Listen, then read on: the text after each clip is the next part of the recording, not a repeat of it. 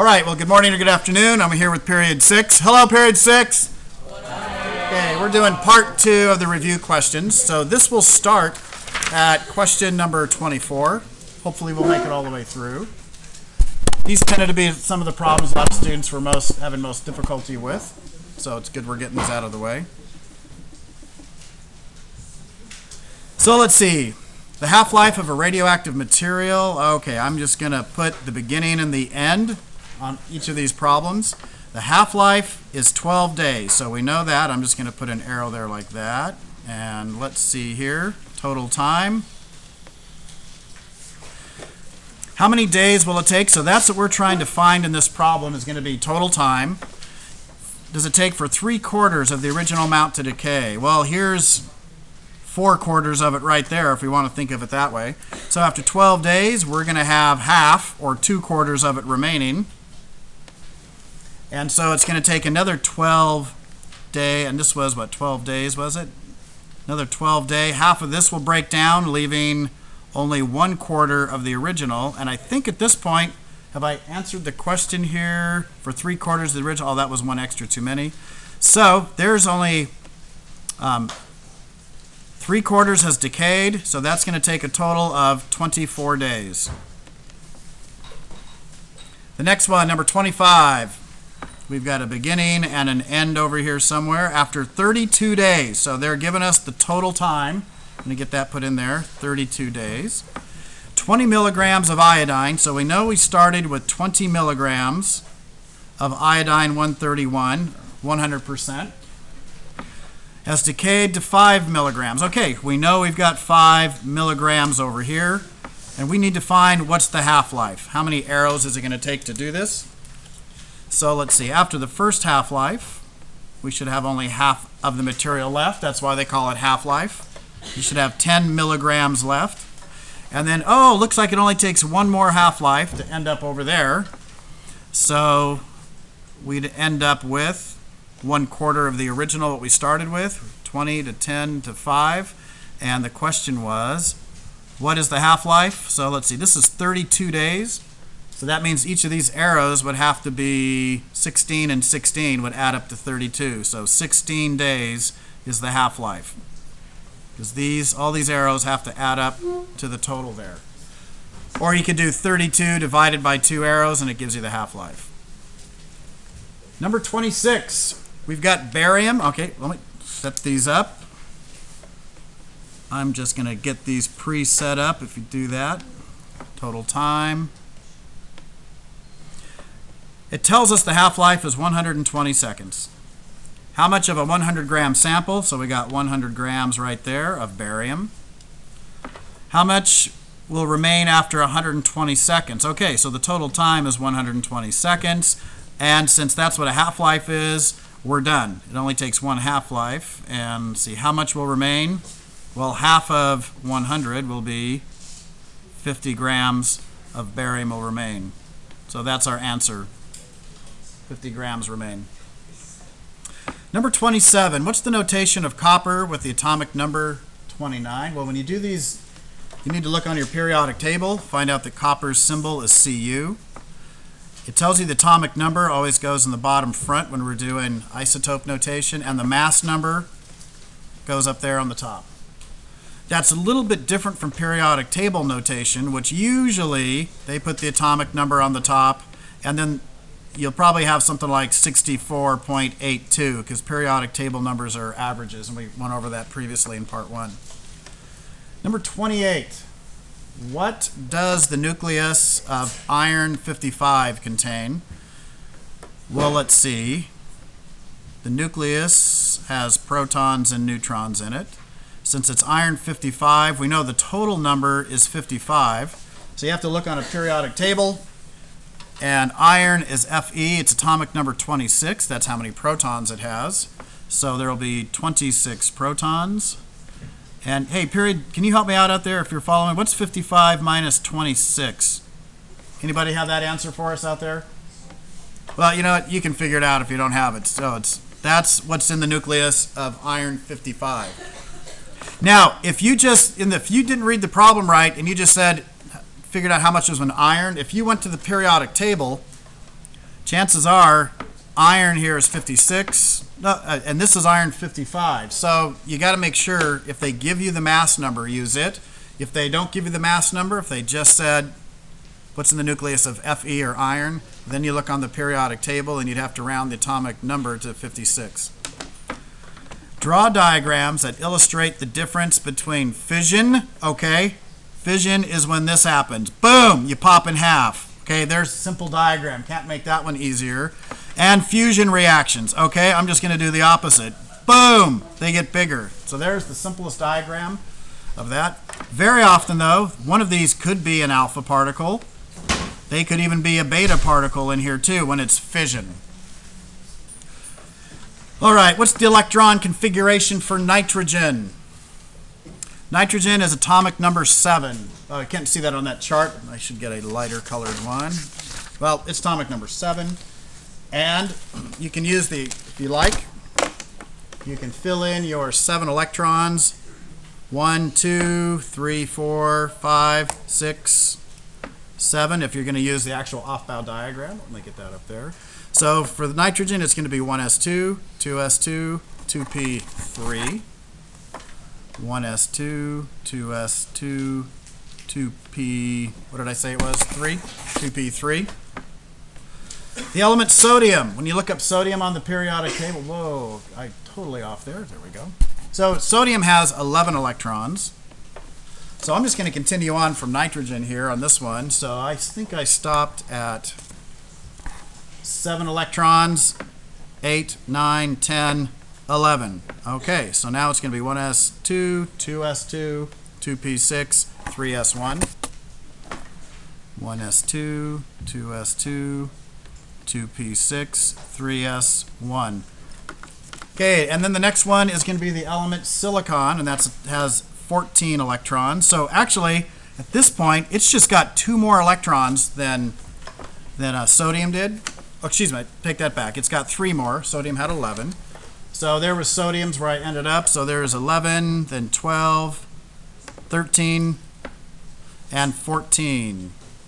So this one's going to go up to 3p2. So 1s2, 2s2, 2p6, and 3s2. 1s2, 2s2, 2p6, 3s2, and I think I had 3p2. 3p2. Let me get those filled out. And we will give you the off-bow diagram on the test and the slanted diagram as well.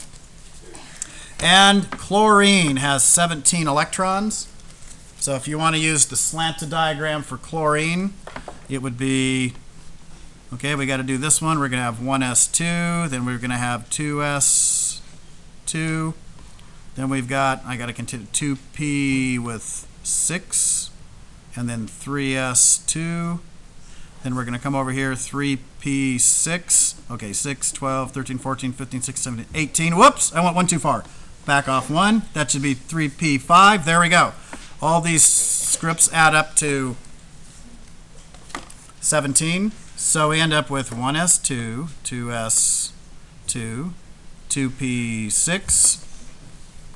Let's see, we were at 3s2 and then 3p5.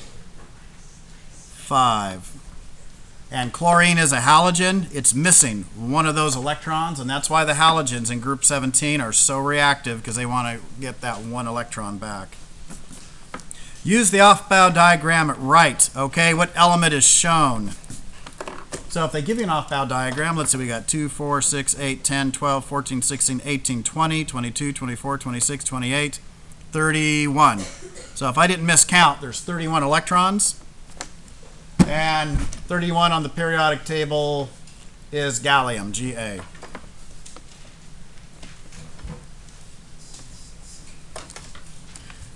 So what elements have these electron configurations? We got 1, 2, 3, 4, 5, 6, 7. That's going to be nitrogen. Okay, here we got 2, 4, 6, 8 electrons. So 8 electrons, that's going to be oxygen when you look on the periodic table. And here we got 2, 4, 6, 8, 9 electrons, and that's fluorine. Did you all get that? Those of you that are paying attention out there in TV land? Did you get nitrogen, oxygen, and Okay, I'm getting some nods. Okay. Draw a simple diagram for the S. It's spherical. So you can kind of, there we go. It's going to be ball-shaped and round. The p orbitals, 2 electrons will fit in this dumbbell shape. And then you can get 2 electrons in this axis, and then you can get 2 more electrons up there. So it's a total of 3 overlapping dumbbell-shaped orbitals. Number 34. Name the scientific. What's the name of the creation theory for the universe according to science? Yeah, it's the Big Bang Theory. Not the most elegant, glamorous name. It would have been more neat if it was Cosmos Cynthia Grande long time ago, you know. But it's Big Bang. That's what stuck. So, and about how long ago was that? How many billions of years ago? Yeah, so about 14. Yeah, it's like 13.6, 13.8, depending upon whether you talk to the Americans or the Europeans. So, what are nebula? Gas clouds. How do they form? Gravity pulls dust left over from previous stars, or if it was early in the solar system, it was hydrogen. Pull hydrogen and dust together. So that's how nebulas form. Saw some nice ones in the Cosmos video. What are stars? Balls of hydrogen and helium. How do they form? From nebulas. From nebulas that get pulled together even tighter.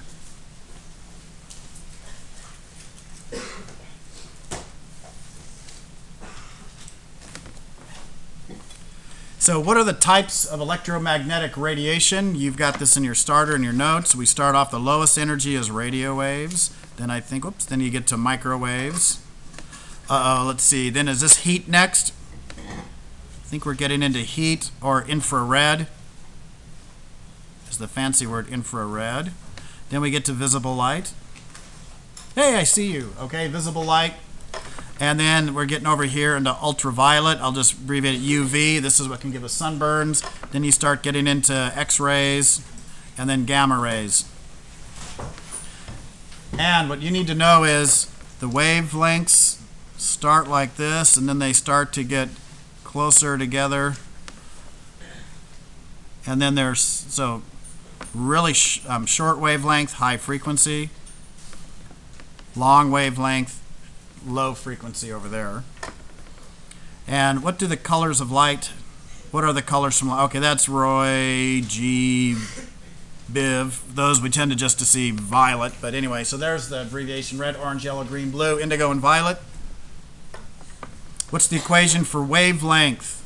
From your notes, we said the speed of light, c, is equal to wavelength times the frequency. I'm using the symbols for those. Frequency.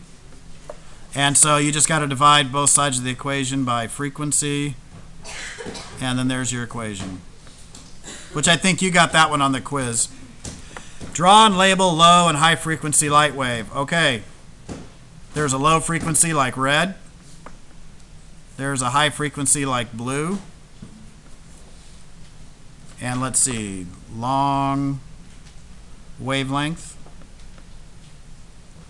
and short wavelength. I'm using the Greek letters for wavelength there.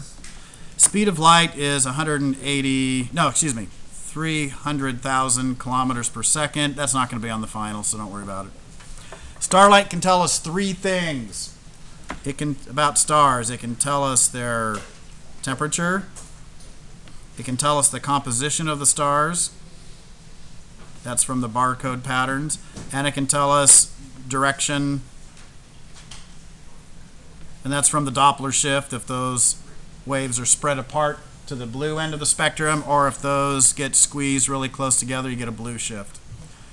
And red shift going away from us, and a blue shift star is coming towards us. And the barcodes in light are just the when the electrons are kicked off from these stars, they give off a little photon of light. So it's photons of color when electrons return back to their ground state. When electrons return to their ground state. How do stars release energy? Nuclear fusion. And that's hydrogens changing into helium plus a lot of energy. And I should put more hydrogens over here. And where are elements forged? They're forged in the core of stars. And part of what we have, you got fusion right here, and when the stars blow up or go nova, then you get blowing up stars. Blowing up makes big elements. And you can just look on your chart. I don't remember the colors. We did this. We're not going to ask you those on the test. And lastly, when an electron drops back to its correct orbital, here's orbitals, here's where an electron is supposed to be, and you add heat to it, the electron can be pushed up one or more orbitals momentarily. And when that energy is released, the electron drops back down and it shoots off light, a photon, when it goes back to the ground state. And that's why and depending upon how high this electron had to fall back to its ground state, we get different colors. And thank you for your patience. Good luck on your test. Actually, luck favors the well-prepared, so be well prepared.